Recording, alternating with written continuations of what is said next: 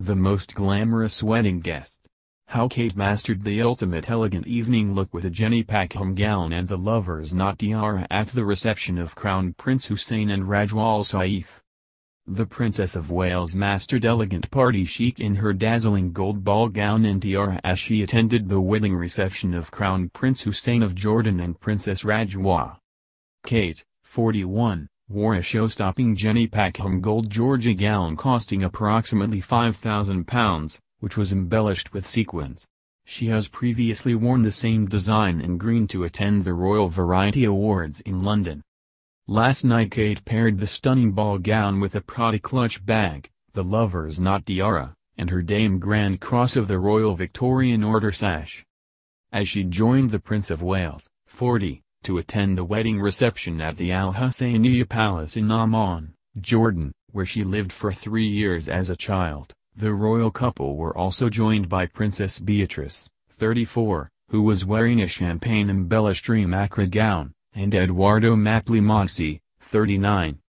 The UK royals dazzled in their evening outfits, with Prince William and Edo looking sharp in suits as they arrived to greet the newlyweds as well as Queen Rania and King Abdullah. And as the wedding reception got underway this evening, royals from around the world donned all their finery to attend the celebration, where the bride and groom cut their wedding cake, which was made up of 7 tiers. Earlier in the day, guests watched the nuptials of Sandhurst graduate Hussein and Saudi Arabian-born architect Rajwa, also 28, in the garden of the Zahran Palace. Rajwa dazzled in a white gown by Lebanese designer Elie Saab, which featured a lengthy train embroidered with flowers, and a sparkling diamond tiara. King Abdullah II and Queen Rania of Jordan proudly watched as their son was wed during an Islamic ceremony known as a kabteb held in a gazebo and conducted by the Royal Hashemite court Imam Dr. Ahmed Al-Khalilat. Kate, who lived in Jordan for a short period during her childhood, led the glamorous guests at the event in a blush pink lace dress also by Elie Saab. Beatrice wore a silver sequin gown from British label Neil and Thread for the occasion. In a touching nod to Queen Elizabeth, the newly married couple left the wedding for their reception in a 1984 Range Rover which was specially customized for her visit to the country. During the evening, royals from the Netherlands, Liechtenstein and Sweden changed into their ball gowns to attend the wedding reception of the newlyweds at Al Husseiniya Palace. They included Queen Maxima of the Netherlands, King Willem-Alexander and their eldest daughter Princess Amalia, Crown Princess Victoria and Prince Daniel of Sweden and Princess Sophie of Liechtenstein. Esteemed U.S. politician Nancy Pelosi, former Speaker of the House of Representatives, also arrived at the wedding reception where she warmly greeted the bride and groom.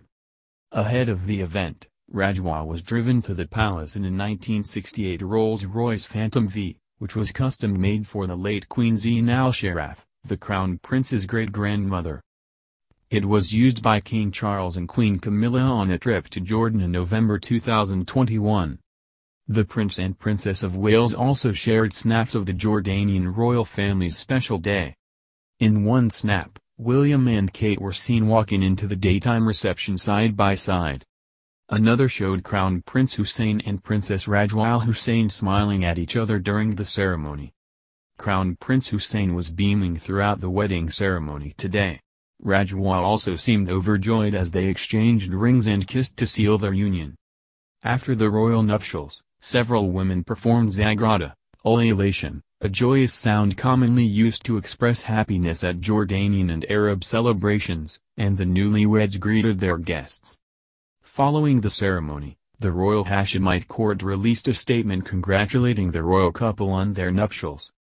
It read, "The Royal Hashemite court extends its heartfelt congratulations to Their Majesties King Abdullah II and Queen Rania Al Abdullah, as well as the Royal Hashemite family, and wishes Their Royal Highnesses Crown Prince Al Hussein and Princess Rajwa Al Hussein a lifetime of happiness." Prince William and Kate stopped to chat with the newlyweds for several minutes. The attendance of the British royals, who were spotted at a luxury hotel in Amman last night, had been kept under wraps, and was only confirmed by Jordanian state media a few hours before the start of the palace ceremony.